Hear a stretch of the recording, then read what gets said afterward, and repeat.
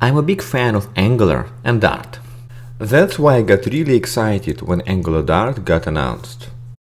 I've been playing with this framework for a couple of weeks, and I put together a sample application in the process.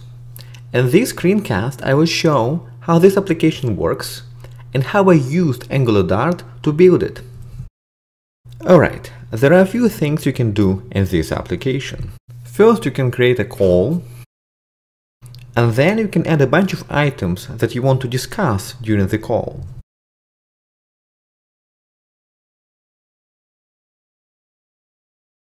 Now the call has been created, and we are back on the main screen. I'd like to point out that the URL reflects the selected call. One thing to note is that everything is being stored in the local storage. So if I change anything about the call and refresh the page, the changes will be preserved.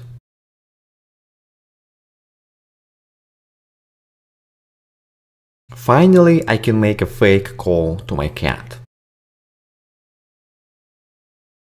That's pretty much it. Now let's look at the source code. First, let's open pubspec.yaml, and what you can see here is that I have Angular in my dependencies. This is the HTML file that was opened in the browser. Over here I'm requiring the application, and this is an ngView directive. This directive loads the template associated with the current route. We are going to look at the route configuration in just a second. This is our application. As you can see, I require some libraries and declare some parts.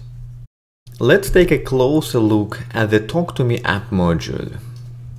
An Angular application uses dependency injection to instantiate components and pass them to each other. In AngularDart, your dependency injection configuration is bundled into modules. So you use modules to register components in the DI framework.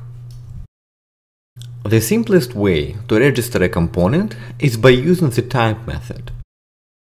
For instance, here I'm registering the callSerializer service. This service is pretty straightforward. It serializes and deserializes calls. It also doesn't depend on any other injectable, so it's self-contained. There is, however, a service that depends on callSerializer, call storage. What's interesting here is that call storage doesn't create an instance of callSerializer or any other dependency. Instead, it declares the types of the objects it needs. That's enough information for the Angular framework to find the right objects and inject them. Now let's look at a slightly more complicated scenario. I'd like to pass a custom implementation of a particular interface. In AngularDart, I can do that by using implemented by. For instance, Talk to Me route initializer that I'm registering here will be passed into every component that requires a route initializer. When you register a component using the type method, Angular will create an instance of that component for you. Sometimes you want more flexibility.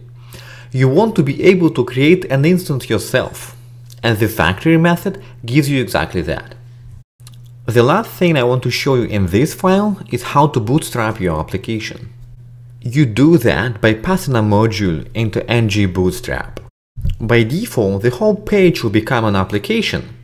If you want to scope your application to a particular part of the page, you can do that by passing a selector or an element. Moving forward, let's look at how we organize routes. The first route here is the create route. It's very simple. The only thing it does is renders a template. Let's quickly look at the template. It's pretty straightforward, just a bunch of input elements and a button. Alright, let's look at the next route. This route is the default one, which means that it will be used when nothing matches the URL. If you open the template, we can see that the template is pretty basic. The only interesting thing here is this nested ngView. That's actually pretty cool. AngularDart supports nested routes. Right now we are looking at the template for the least route. So if this route has an active child route, its template will be rendered right here. Going back to our route initializer, we see that we have such a route, the show route. This route is active when a call is selected. I'd like to draw your attention to the call ID parameter. I can specify it in my path like this, with a colon, and then access it on my controllers and services. Alright, let's jump into the template. The first thing I will show you here is how to assign a controller to this template. Here I'm defining a controller, which is a special kind of a directive in Angular. You can use the selector property to tell Angular where to apply this controller. In this case, it is this div element.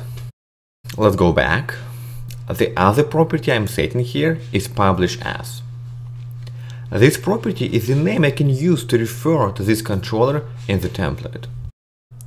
Let's look at the controller one more time to see how it's implemented. Well, first of all, I'm getting the ID of the call using route provider. Then, using storage, I'm fetching an instance of the call class from the local storage. And finally, I'm setting up a listener in order to save the call every time it changes. Let's go back to our template and take a look at another building block of Angular, components. This page consists of two custom Angular components, call and agenda. So this is the call component and this is agenda. Let's look at how the agenda component is implemented.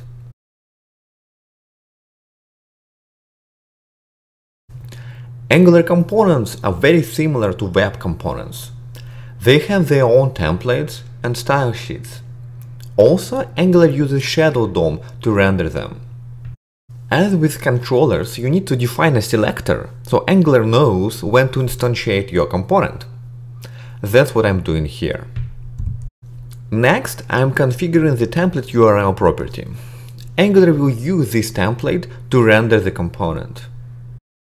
As before, publish as is a way to refer to this component inside its template. Finally, apply author styles breaks the CSS encapsulation of this component. It is probably a good idea to have this property set to false, so your component is self-contained. I set it to true because it doesn't play nicely with the Bootstrap that I'm using to style this application. If you work with AngularJS, you know that DOM attributes can be mapped to scope variables using the following syntax. Here the equal sign configures a two-way data binding. In AngularDart, you would use annotations like this. I personally find it much more readable and less confusing. Let's jump into the agenda template. One thing you can see here is how I reference the component in the template. Another thing is that most of the directives that you know from AngularJS are also present in AngularDart.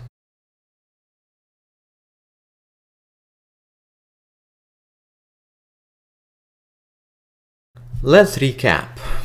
We looked at the HTML file that was open in the browser. We also took a quick look at the main application file.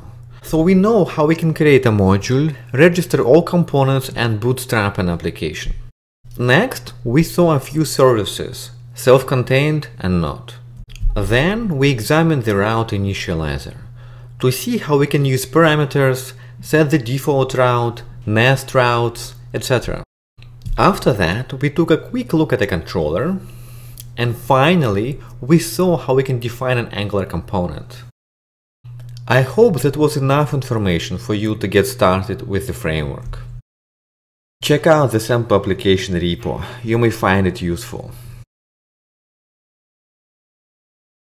I also found this wiki that Angular team put together very useful, so check it out. That's it for today. Thanks for watching.